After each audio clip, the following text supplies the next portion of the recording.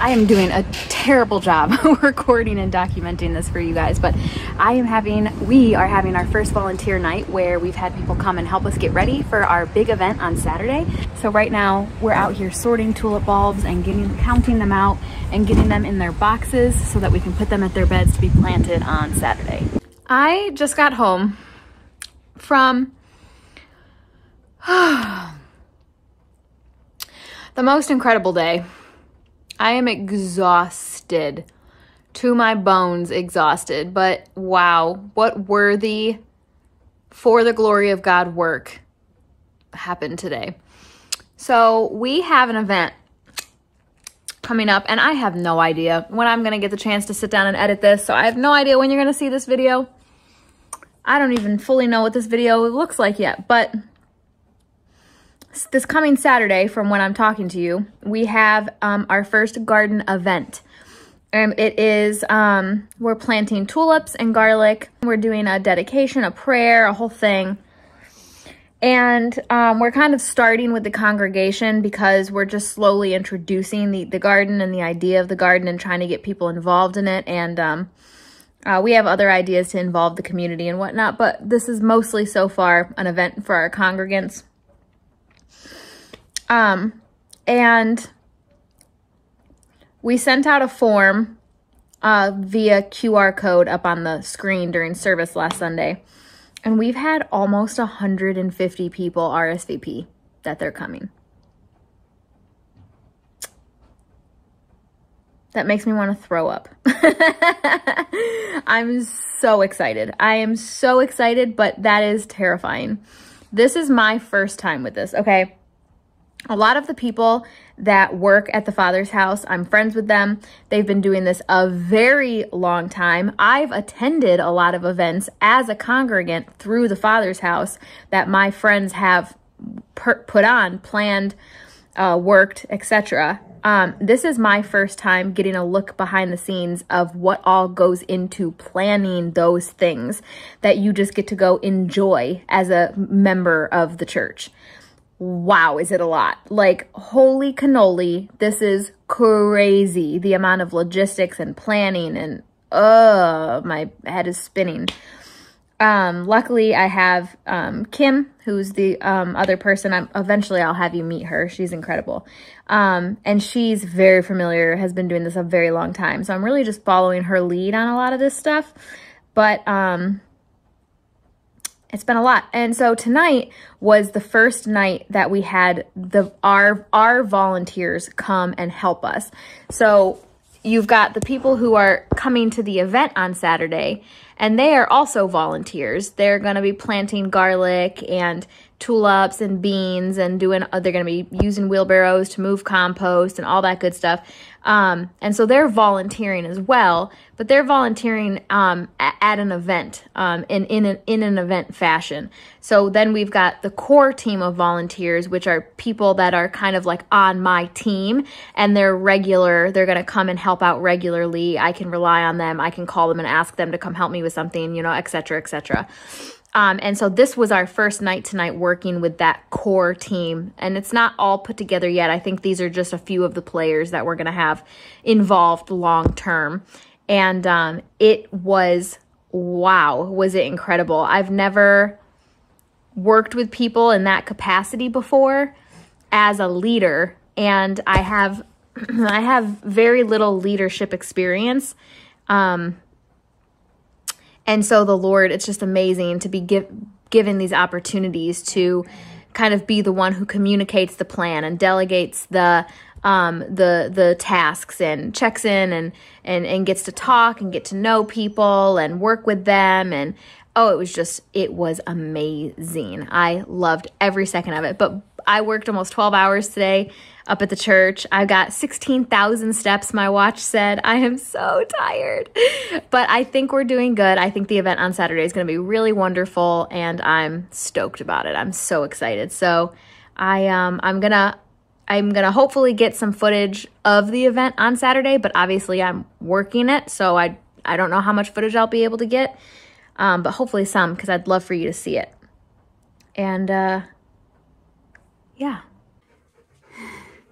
Ben and I are here at the church. It's the day before our big event, and there's so much to do, and I look a mess. I need to take a shower, but I figure I'm about to do a bunch of dirty stuff, so I'll wait till afterwards.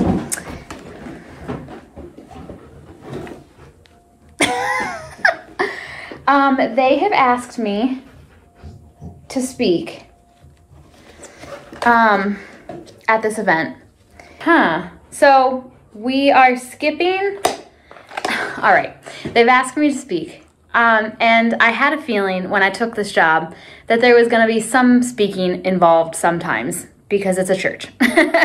and they all know that I have a YouTube channel. Like, everybody here knows that I have a YouTube channel. So I was like thinking to myself when I accepted this job, at some point, someone's going to put me on a stage and make me say something.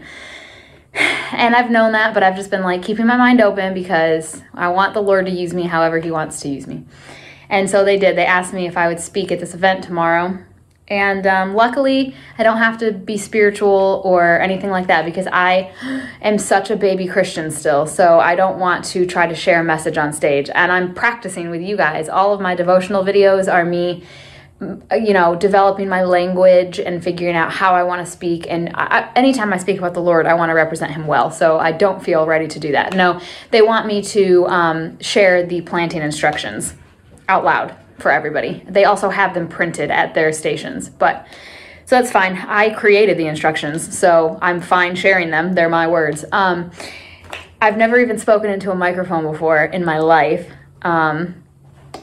We were using megaphones. I don't know how this works. How do you talk into it? Because this is, I think, where batteries go. I also don't even know where we keep batteries here. I'd like to practice with this before I have to do it tomorrow. These just came in the mail. How do you talk into it? Where's the input?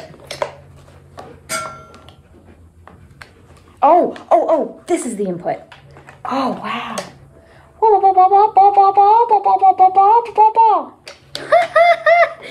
This is gonna be crazy. All right, I gotta figure out where we keep batteries so I can practice.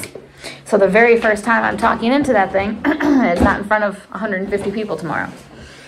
What do you think, Ben? We got work to do, huh? We got so much to do today. He's my little helper. He's my little helper. You've come with me to help. Poor Ben. Tom and I have been working so much that Benny has been spending more time at home than he's used to being. By himself, I mean. Because previously I would really more work during the evening and Tom would work during the day. So there was always one of us home. That's been most of his life. But I've just been so busy, I've not been home as much. So I've been trying to bring him with me everywhere I can take him. And so we're going to be mostly outside today. But I wanted to just give you a super, we'll go outside in just a second. I wanted to give you a super brief rundown on what we're doing. I've been filming so sporadically and I apologize. Many of you actually have reached out to me in one way or another. Some of you I've even met in person and have been like, I love your videos about the church garden. This is so exciting. I look forward to updates. I wait for updates. And that is so encouraging to me and I love to hear that. But I've been doing such a disservice to you guys because these updates have been so infrequent. And I'm not doing a great job consistently gathering footage because I'm just living it. Like, I'm trying to get through it and I'm trying to do a good job and be really focused and pay attention. So I haven't been, my first thought is not to get my phone or my camera out, you know, but I should do better. So I'll work on that. But this event, so what we're doing right now is we are having our garden dedication event tomorrow. We've invited everyone to come and like dedicate the garden with us. So we're going to do this like beautiful prayer and dedication. And I think we're actually even cutting a ribbon, I'm pretty sure. And then we are planting garlic cloves and tulip bulbs. Those were strategic crops because you can plant them in the fall and they sprout in the spring. And we've been wanting to really garner like momentum and excitement and get people like looking forward to something with the garden. So for us to christen it more or less this fall and get people out there and get their hands in the dirt, and then to see the fruit of that in the springtime, I think will really help, like get people excited. At least that was the idea. So We've got roughly 2,500 tulip bulbs and roughly 700 plus cloves of garlic that we are planting. And look what I've got on my desk right here. This is more kind of the, so this is an overhead shot of the garden that we took with our drone. And you can't see in green. I've got them all numbered and I've got them all labeled. So this is the parking lot. So all of these are going to be tulips. All of these are going to be garlic. And then all the rest are going to be beans. I don't have any out here anymore. I took them to the trailer. And that actually is thanks to Jess from Roots and Refuge. I've been racking my brain trying to figure out what I want to do for cover crop because I don't want to leave all of these beds uncovered all winter. At first we were going to do straw, but I couldn't find a source of straw that hadn't been sprayed, and we're really trying to do this like free from, all natural, not really using the word organic because we're not going to certify, but so I didn't love that idea. I really wanted to do leaf mulch, but we only have a few trees. And so didn't think we were going to be able to make enough of it ourselves. And then I couldn't find, we were going to buy it. I couldn't find anybody selling it around here. I had a lot of people suggest like wheat or rye or clover, but then that would have to be cut down or tilled in the springtime. And I didn't want to do that for 80 beds. So I was like, what are we gonna do? And then Jess had been talking about beans in one of her videos. And so I ordered a bag of 8,000 Aqua Dolce fava beans, which are supposed to be a bean that you can plant in the fall time. I'm hoping we can get at least a little bit of a sprout out of it. Any growth that we can get out of it at all would be great. And hopefully that will kind of help amend and cover the soil a little bit. I know that it's still not going to be great, but we're not finished with these beds anyway. In fact, several of these are still just the rough dirt from our ground that we used to put it as a base layer. A few of these are still like that. So it's not going to hurt my feelings or anything if you know, it doesn't work out that way, but it'll still be really fun to give the kids a handful of beans and have them punch those in the dirt and get hopefully something out of it. So that was what we ended up going with on that front.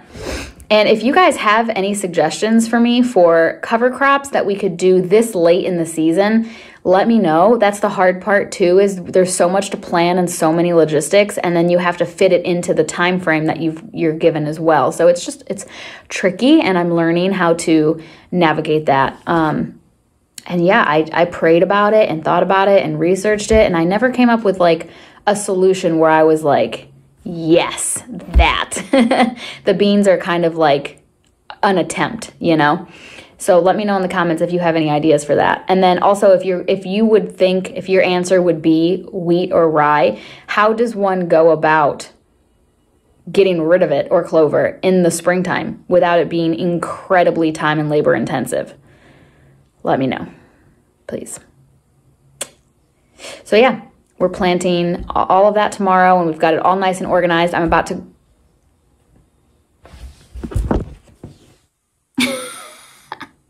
Ben, are you already done?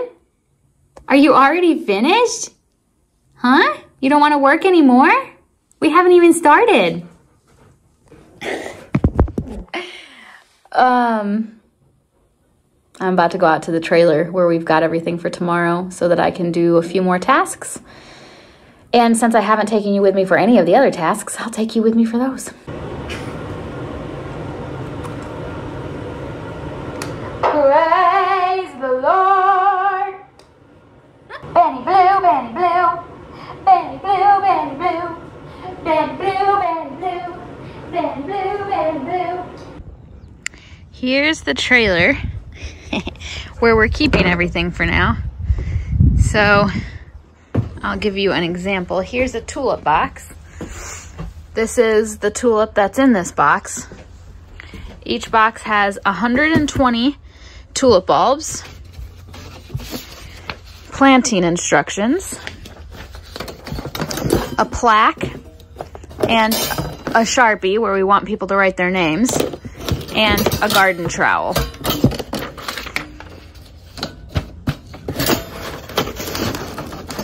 That is for tulips, and let's see, here's a garlic one. So each punnet has 11 cloves, and then there's the same thing over here.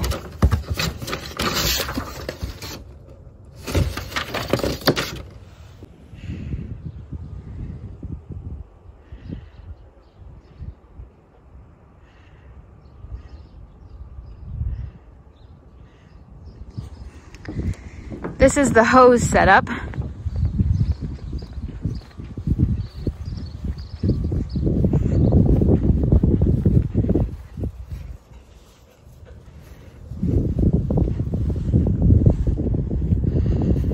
So that we can water everything. And the beds, I did not film any of this. I should have, but we had a crew come out, a crew of guys, and they leveled out the dirt that was like mounded up in there and smoothed it out. And then we ordered just some screened topsoil from a local company, and they filled them with that. I purposely didn't have them fill them all the way up for two reasons. There's going to be compost added to these from that pile there and that pile there tomorrow, day of, that our volunteers are going to be doing. And then also, I never fill my beds up all the way the first year because it gives me lots of room to amend and do whatever I want to do, add as time goes on, saves you money. Plants only need 6 inches max to grow in, so you don't have to fill your beds all the way up. These are going to be garlic beds, as you can see here. So we will be able to get everything out of the trailer tomorrow. Me and Kim and the other volunteers are gonna be here early to set up. And then, hey, where's Ben? Ben? Oh, you are where I was just headed, Ben. This is our stage. This is our stage. They wanted, I don't know whose idea this was, but they wanted the tractor as the backdrop. So they put a table out, and the table's being anchored by these things, whatever that is, forks or whatever from the tractor. So it's stable. And me and Kim were out here standing on it yesterday, trying to get a feel for what it feels like to be on it. And this is what we're gonna be talking from. Isn't that funny? This is an example of a bed that is going to have beans planted in it, and the soil is really rough and coarse, and this is just base soil that came from our ground here. So we're going to plant beans in it, and it's all right if nothing happens, but hopefully we get a little something out of them, a little bit of growth. So one of the tasks that I have to accomplish today, two things that I have to accomplish today. We are only planting half of the garlic beds. So half this way. Where the sign is, we'll plant the front half because these are the beds that are going to have the arch trellises. So I'm planting something else on the other side, and garlic isn't harvested until, what is it, like early July? I'm trying to remember. July, I think. And so we've had to be really strategic when figuring out what we're going to plant where, to keep in mind how long it's going to be there so that I can plan other things to go in those beds. The tulips, we're going really big. We're planting 20 beds with tulips because they bloom in like April, May. And so I can have those pulled out and those beds turned over in time for me to plant something in them in May. So I wasn't as concerned about that. We could plant them all out in tulips if we wanted to. But garlic, we needed to be more strategic because it's in there longer. And so we're planting half beds. So we're planting 16 half beds of garlic. So I have to come out and figure out, do I want to do cardboard? Am I going to put down? What am I going to do so that people know to only plant half of the bed? We have a bunch of cardboard. So I think I'm probably just going to put down cardboard and like maybe write, do not move cardboard, do not plant under cardboard, something like that. The other thing is we are using chalk to mark out planting lines. For the tulips, we are doing 10 rows of 12, I think. And what are we doing for the garlic? I have to sit down and think about the math. So I'm gonna mark those lines out with chalk so that people have a planting guide, because that's the thing when you involve the inexperienced gardeners. You want to get people out here and in the dirt, and I want that. But also we're trying to plant this for productivity as well. We want to actually get produce out of it. So there does need to be, it can't just be madness. They can't just be sticking things in the ground anywhere. It has to have some semblance of organization and order. So that's the goal. I'm hoping by putting the chalk lines, people will be able to follow those at least roughly and get some semblance of order. But that's a lot because we're planting 36 beds, 20 tulip and 16 garlic. So I have to mark all of those with chalk lines. So I'm gonna go ahead and get my tape measure out and figure out what those look like so I can get a system down so I can just go through them really quick. Here's what I did with my chalk fingers.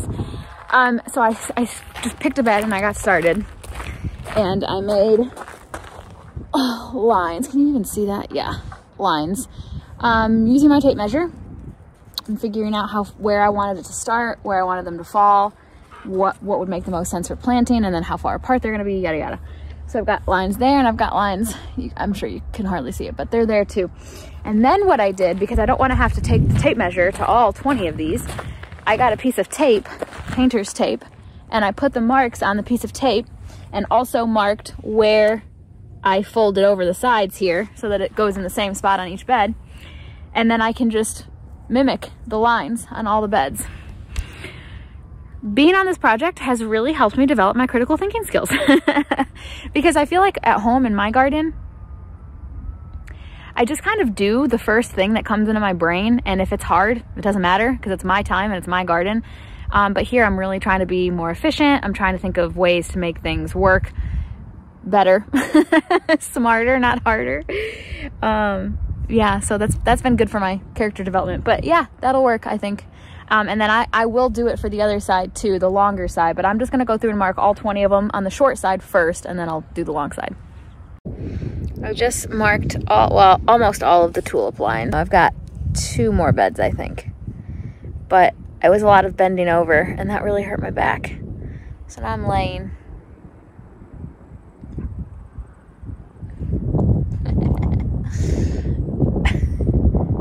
You laying with me? Getting some rest?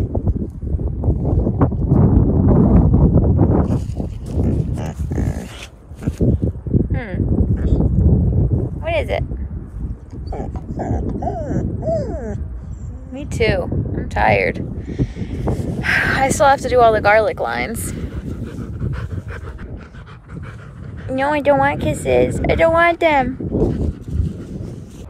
It's the day of the event. It's the morning of. We are out here setting up, and it already looks so good. I was saying that I think it looks like a workshop. Like it looks like you would show up to like a workshop event where you were going to like learn something, or you're going to participate in learning something or doing something, you know. Yeah, I think that's what it looks like. It just looks so good. Let me show you what we have going on in each bed. So this is a tulip bed. So we've got the bucket for them to go get their compost. We've got each bed labeled with a picture of what's there. And then in the buckets, we put these together the other night on our volunteer night. We've got the bulbs all counted out. We've got the instruction sheet, the metal plaque for people to write their names on, and their little garden trowel. So we're going to start by all standing in here. We've got the stage back there that I showed you guys. We're going to do our prayers and our dedications and whatnot, and then we're going to dismiss everybody to go find a bed and to get started. And then over here we're getting set up with, ooh, those clouds look a little dark. We've got donuts and cider, and I'm gonna go get coffee here in a minute. Gloves over there under the orange tent. Yeah, it's gonna be great as long as it doesn't rain. Hello, what are you doing? Sun's over here. Yo, Jaylee. Hi. Today's your day. I'm feeling so excited.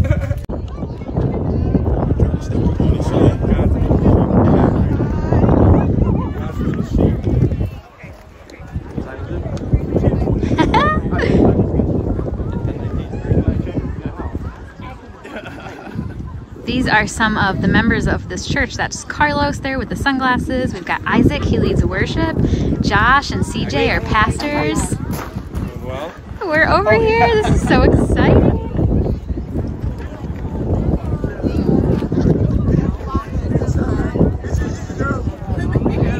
You're all here because we know that God is doing something, not just in the soil of our hearts, but in the soil of this soil, us together. And I was saying to the, as an artist, I was saying, just imagine, you know, as we gather together and we pray and we start this. Can you imagine what Creator God took this soil, put in His hand, breathed His breath into it, and formed us? Now we're taking the soil in our hands alongside Him, and we are going, let's plant some crops that will feed some people. Let's plant some tulips that will nurture the hearts of those who wouldn't normally have some tulips. Down from 10. So you ready? Let's do it. Come on. 10, 9, 8, 7, 6, 5, 4, 3, 2, 1. Here we go.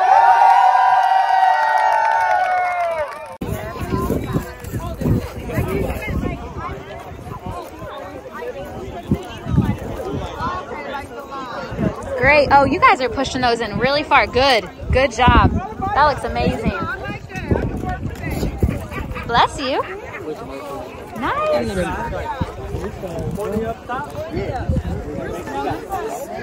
Tulip one is over there. Garlic one is over there.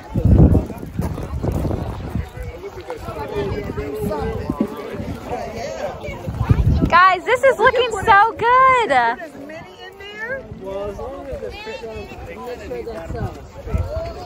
Nice. That's looking so pretty. That compost is good. Good and dark. I know, right? Yeah, that's nice looking.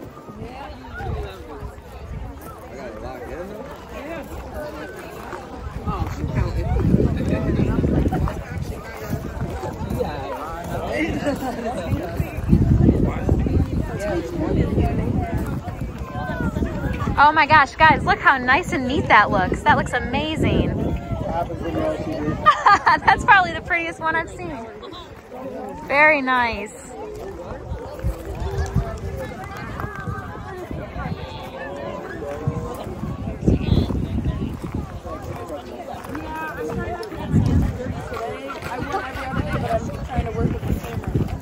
Yeah, I'm on medium.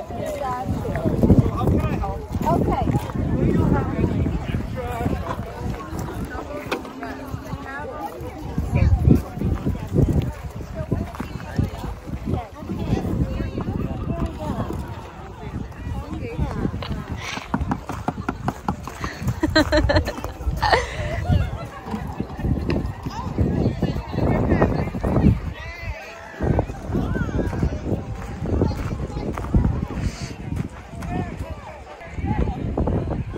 What do we think, Carrie?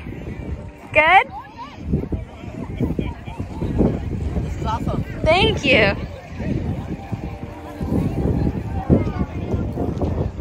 Over there. This dirt is really rough, Jaylee. Yeah, that's okay. The beans are good for it. That's why I said maybe that's why they chose. It is, it is. Yes. The event is over. I'm out here by myself, cleaning up. Wow.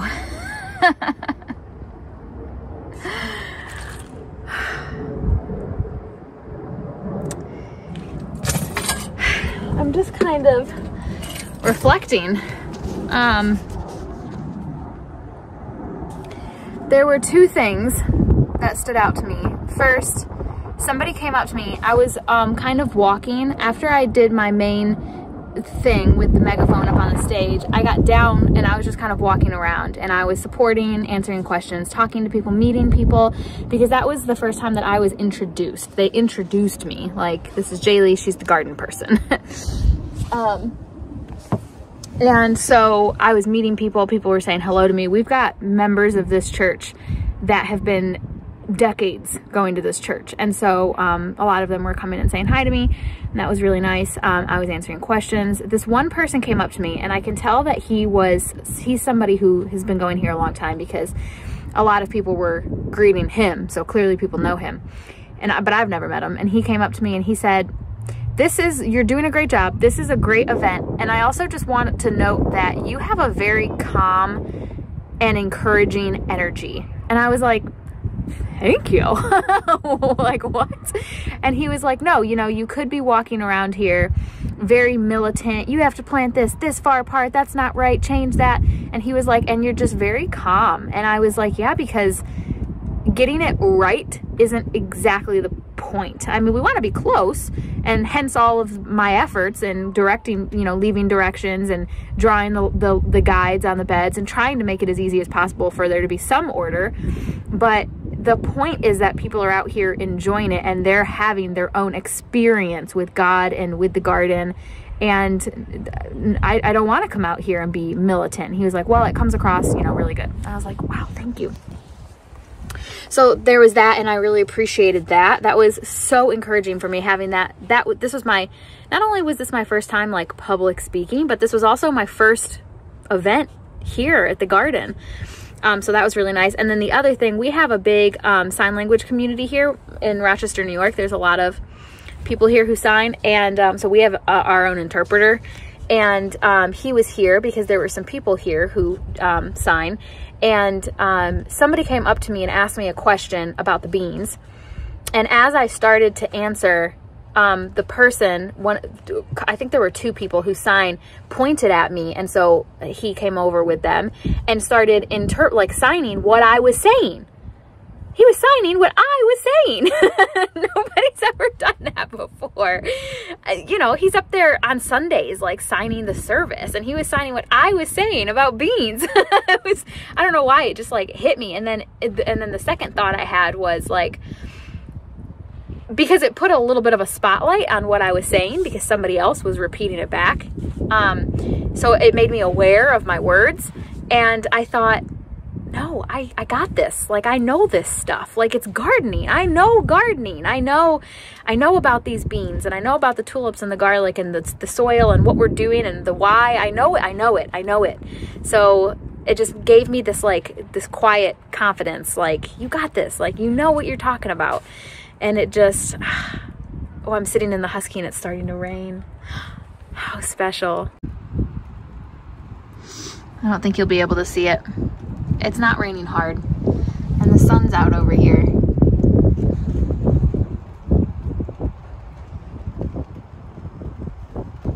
It feels so good to be out here by myself. Well, anyway, this event was a huge success, and I kept asking. I would go up to people, did you have a good time? Was that fun? Did you enjoy that? Yeah, this is awesome. I'm so glad you guys are doing this, yada yada. So it felt good. It felt good, and I kept having these moments where I'm like, wow, all of these people are out here gardening. All of these people are out here with their hands in the dirt. They've got their kids out here, young, old. We were all just out here together planting seeds.